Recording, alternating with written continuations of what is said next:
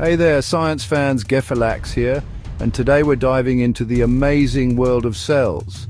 Cells are the building blocks of all living things, from the smallest bacteria to the largest animals. They're like tiny factories working together to keep organisms alive and functioning.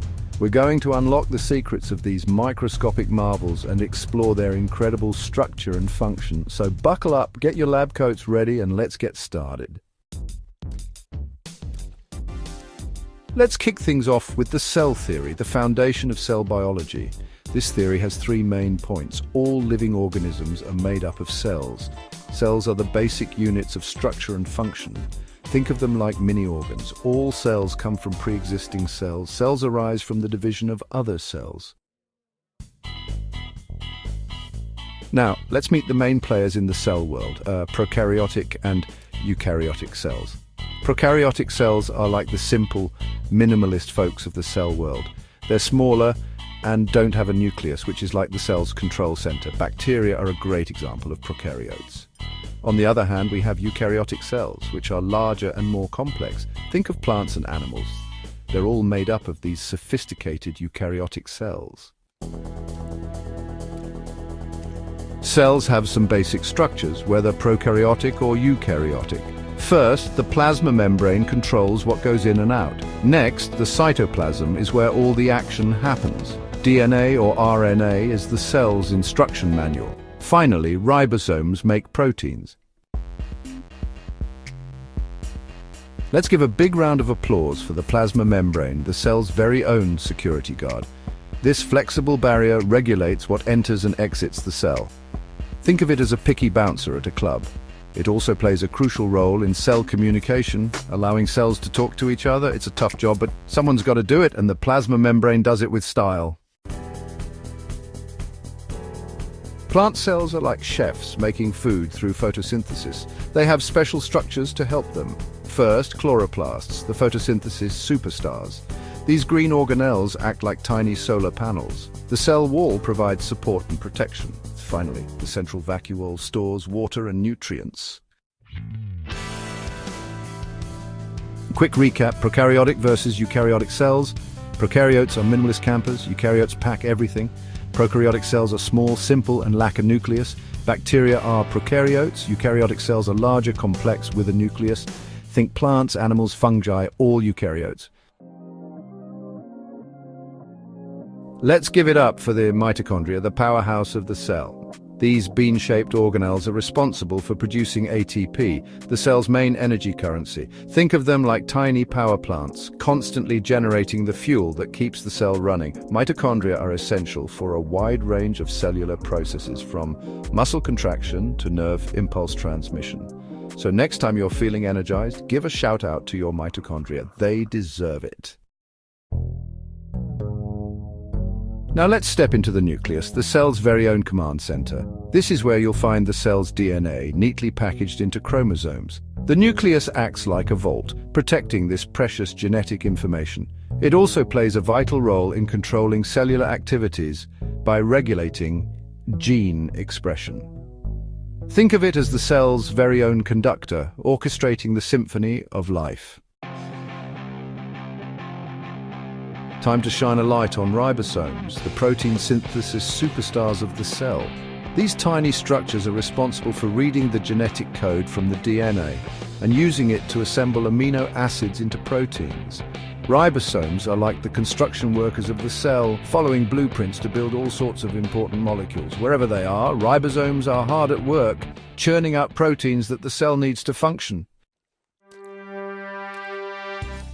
Get ready to explore the Golgi apparatus, the cell's very own post office. This organelle has a vital job. It modifies, sorts, and packages proteins and lipids, acting like a cellular distribution center.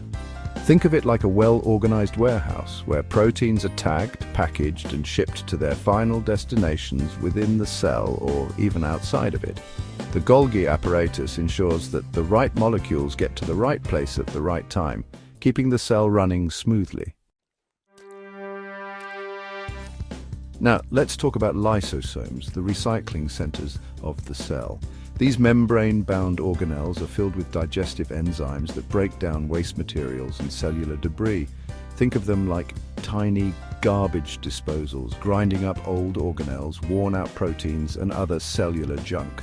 Lysosomes help keep the cell tidy and efficient by breaking down unwanted materials into their building blocks, which can then be reused to build new molecules.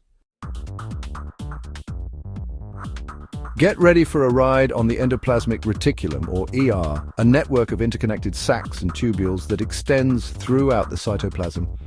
The ER is like the cell's highway system, transporting molecules and materials from one part of the cell to another. There are two types of ER, rough and smooth. Rough ER is studded with ribosomes, making it a hub for protein synthesis. Smooth ER, on the other hand, lacks ribosomes and is involved in lipid synthesis and detoxification. Let's meet the centrioles, tiny structures involved in cell division. These cylindrical organelles are found in animal cells and play a crucial role in organizing the mitotic spindle, which helps separate chromosomes during cell division. Think of centrioles as the conductors of the cell division orchestra, making sure everything goes according to plan. Get ready to explore the cytoskeleton, a network of protein fibers that extends throughout the cytoplasm. The cytoskeleton provides structural support for the cell, much like the scaffolding of a building. But it does more than just hold the cell together. The cytoskeleton also plays a role in cell movement, intracellular transport, and maintaining cell shape. It's like the cell's all-purpose framework, providing both structure and flexibility. Let's play a game of Spot the Difference with plant and animal cells. While both share many similarities, there are some key distinctions. Plant cells, like we discussed earlier, have a rigid cell wall, chloroplasts for photosynthesis, and a large central vacuole. Animal cells, on the other hand, lack these structures but have their own unique features. For instance, animal cells possess lysosomes, those handy recycling centers, and centrioles, which play a crucial role in cell division. Let's dive into the cytoplasm, the jelly-like substance that fills the cell and surrounds all those amazing organelles we've been learning about.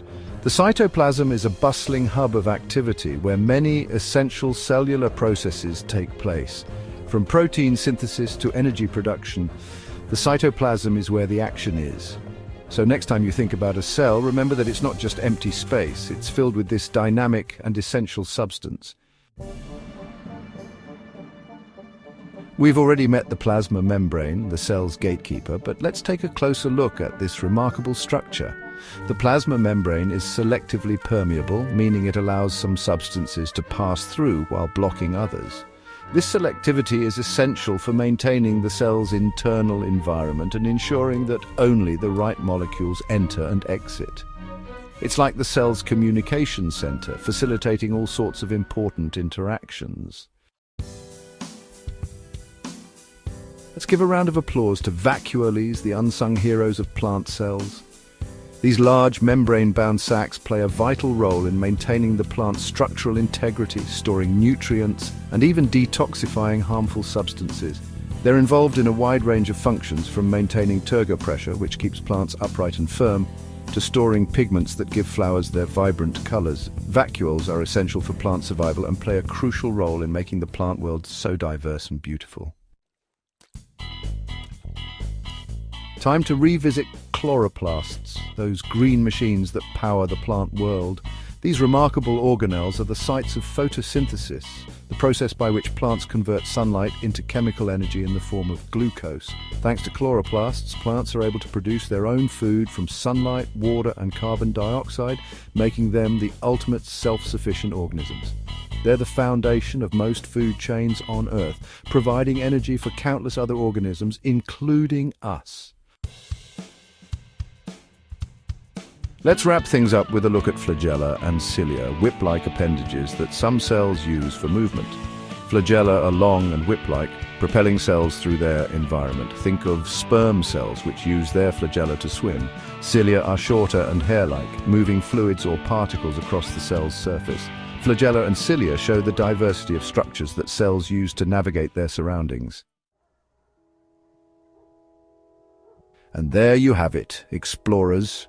We've journeyed through the incredible world of cells, from their structures to their functions. Cells are the fundamental units of life, working tirelessly to keep us alive.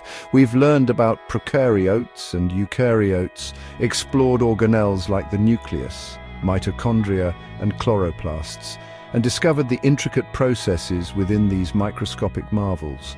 The world of science is vast and fascinating, and there's always something new to discover.